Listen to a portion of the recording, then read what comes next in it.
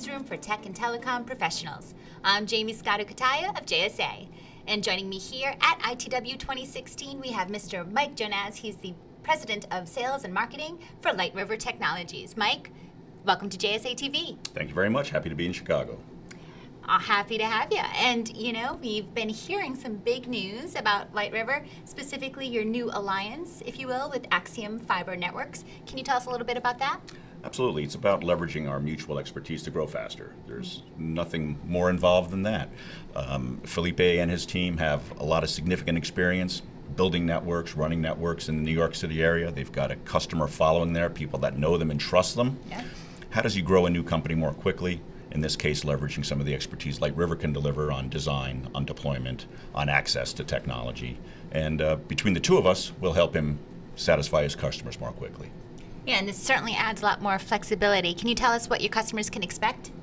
Well, they can expect both LightRiver and Axiom to provide a broader set of services more quickly. When they identify a problem, they identify a challenge between the team at Axiom and the fiber assets, significant fiber assets that they've put in place, they can get physically to a location, and with LightRiver we'll find the best lit solution to get that network operating in the way that's needed. And so what would be the immediate impact for the customers? Immediate impact of the customers is they can accelerate their own business plan. Okay. If they need access, if they need service, if they need connectivity, delivering it more quickly is going to help them grow their business.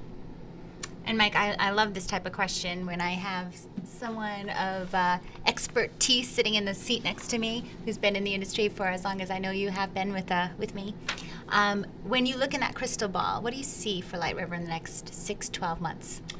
Well, 6 to 12 months, we're spending a great deal of time bringing all of our customers into the next generation technology, into higher capacity and more flexible networks. What we're investing in over the next 6 to 12 months is software automation. Mm-hmm. That is the next big change in how these kinds of networks are run. And there's quite a lot of preparation to get ready to do that the right way. Our customers require carrier-grade technology, carrier-grade quality and predictability. And it doesn't happen overnight, so we've begun making those investments even last year, and we'll continue to do that throughout the balance of this year. Sounds like a lot of news coming up for both LightRiver as well as Axiom, and of course the alliance, the combination of both, for customers and for our industry. Can you tell us, for those who want to learn more about LightRiver, where can they go? LightRiver has our website, www.lightriver.com. There'll be the information you need from the industry for the industry to make sure your packet optical needs are met. Thank you, Mike, for joining us here on JSA TV, and thank you, viewers, for tuning in to JSA TV.